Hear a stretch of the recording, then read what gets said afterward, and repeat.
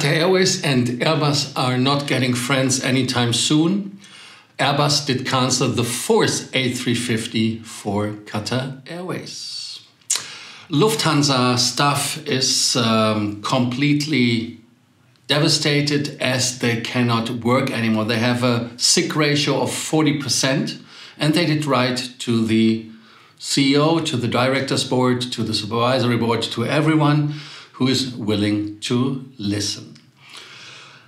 Who is willing to listen is the supervisory board, because they have today a special meeting with the management of Lufthansa, especially with Carsten Spohr. He has to explain his decisions. Will he be fired today? Good question. Dear Zone, Stockholm with Lufthansa Group in business class to Asia, not Dubai. Stay tuned for that. And we have, of course, a special with IHG. IHG is selling points and is increasing the amount of points that you can buy. So you can get up to 500,000 IHG points.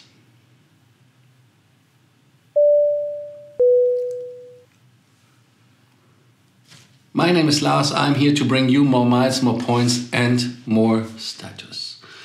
Very important, like always, is to support the channel, to subscribe, to hit the notification button, the bell, and of course, do not forget to send a like and a comment.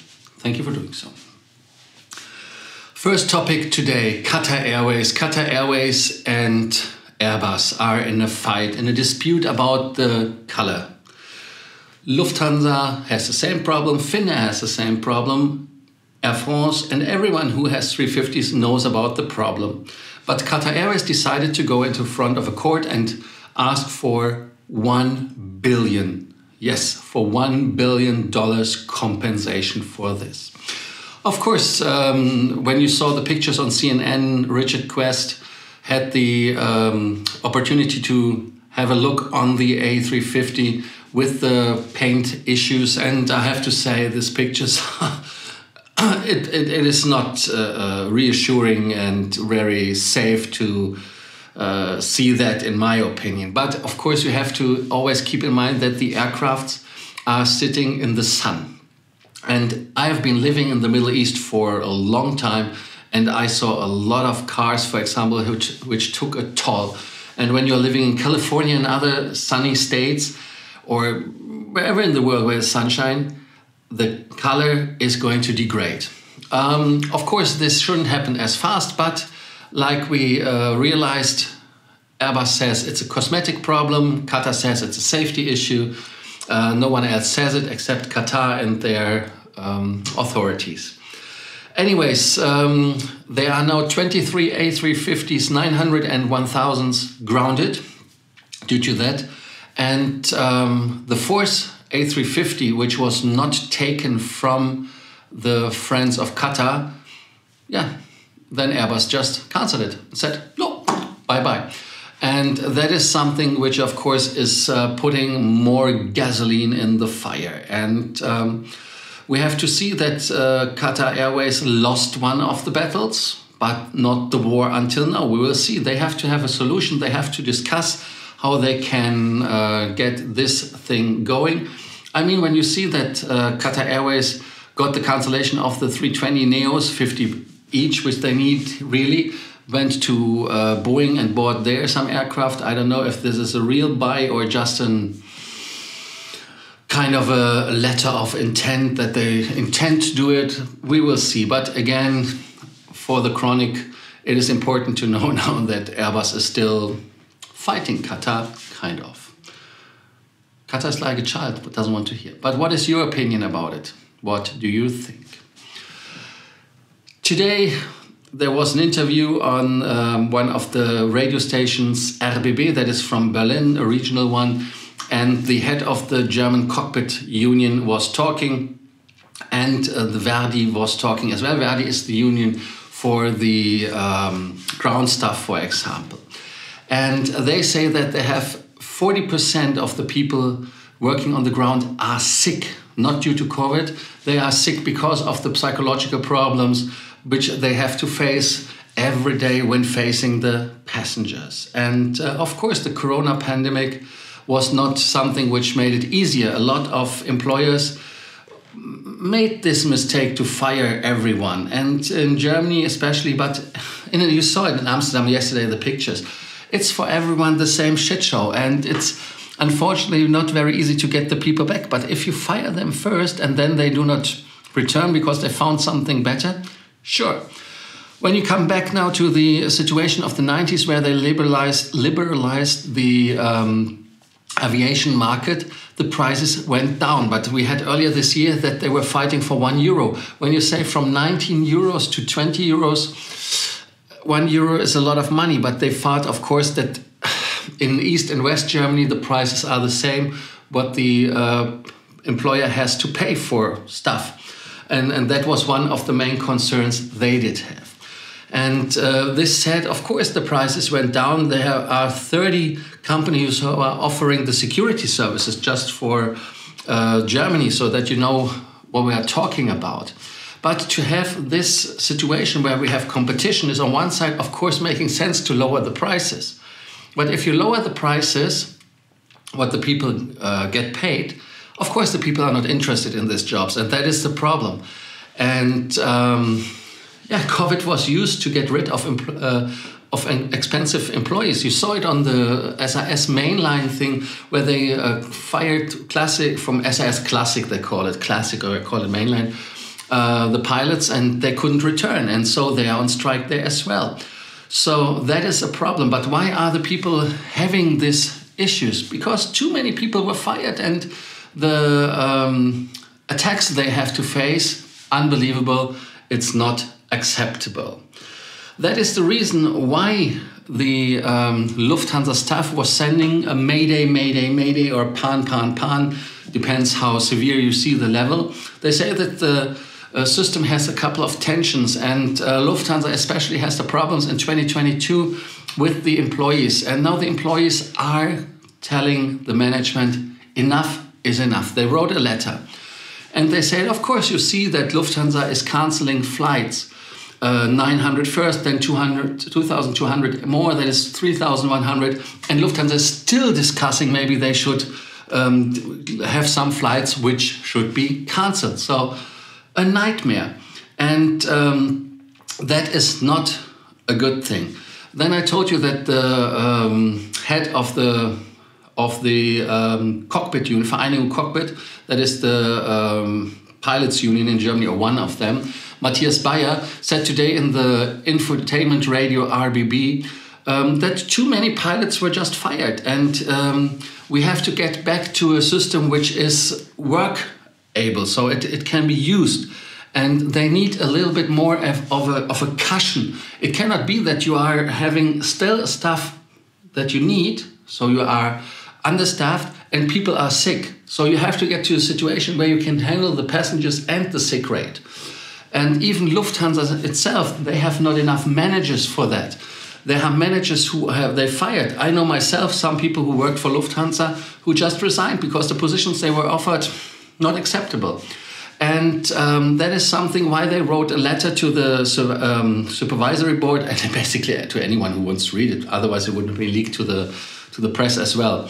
And they say that the management had anticipated for 2022 in February still that Lufthansa has to redimensionize, so it had to be smaller, to shrink. And that is why they had to get rid of stuff. In my episode, Passengers Are Animals, they say that it's a dramatic way what is happening. It is dramatic at the gate. Police has to escort staff to the gates for doing the check-in, has to escort them back. Passengers have been throwing monitors, everything, even the plastic COVID shields were thrown. One flight manager I know of had to be hospitalized because he had to get some stitches. He got, I don't know if it was where in the face it was, but he had to get stitches because he got injured seriously by things that got thrown on him. Then, of course, Lufthansa had been saving, and that was maybe the right thing to do because they panicked. But now that is so bad that the relationship between the management or the executive committee and the management and the staffing on the ground is so bad that it's damaged. That is what they say. And due to that it's damaged, there is today a special meeting of the supervisory board. The supervisory board of Lufthansa said, Carsten Spohr and the management, come to us and explain what you did and what are your ways out of the crisis. And some people say that it could be the last day for Carsten Spohr to work. Of course, not properly the last, because he has to hand over the stuff properly. But in my opinion, the position of the CEO, of course, is damaged. That is for sure. And Carsten Spohr said, of course, like I reported yesterday, I'm sorry, I made mistakes. We were not optimistic enough. We did fire too many people. Instead of 380 people from the cockpit, they are missing. And he said that they did fire too many people. So that is something, of course, the first step to improve things is to accept mistakes. But this special meeting or extraordinary meeting, which never had happened before, that never in the existence of Lufthansa since 1955, or even before, Lufthansa celebrates now 1955 as their birth year. Even they existed before as well, but that's a different story. Is that it was the first time and the only time that Lufthansa supervisory board said, we have the cash, we have the power, you come to us, explain what your expectations for the future is. And if this is the end of the career of Lufthansa boss Carsten Spohr, I don't think so. Because, of course, the work people or the unions want to have more transparency when it goes to decisions, why he's deciding and what is his future path. But I'm pretty sure when it came to this firing, the management was supported by the supervisory board. And I think they are normally the one who want to keep the cash together and want to get the big cash outs. So in my opinion, that is something which is maybe a little bit artificial as well, but this was this supervisory meeting was asked by the workers' union because they have space there as well. There are some people sitting. So I think it's more a political thing. I don't think that they kick Carsten Spohr out. What is your opinion? Do you think that Carsten Spohr is getting kicked out, especially when you see that this meeting is about, of course, that Lufthansa is only selling in the highest fare basis? I don't know. He has to explain it. But I think as well that the management has done its fair share of deciding as well. I mean, if he did just what the supervisory board said, tick, okay, then okay. If not, issue is a problem. What is a problem? It is a problem that things are not working. And yesterday I received so many letters from CEOs from airlines that I thought, what are they always telling? When you see, for example, TAP, take another plane, no pun intended, but that is this joke about TAP. Pia is, I think, please inform Allah.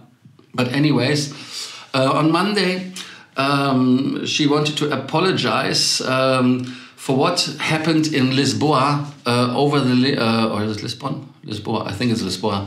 Over the weekend when 100 flights were cancelled. And the message from Christine Omieres Weidener, she's the CEO of TAP Group.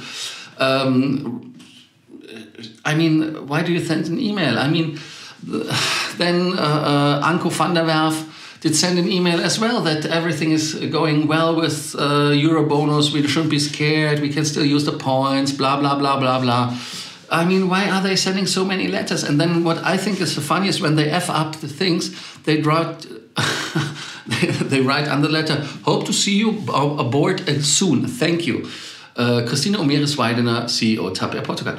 I don't know what Anko van der Werf did sign, right, but something, happy to see you on board again. Also, I mean, what?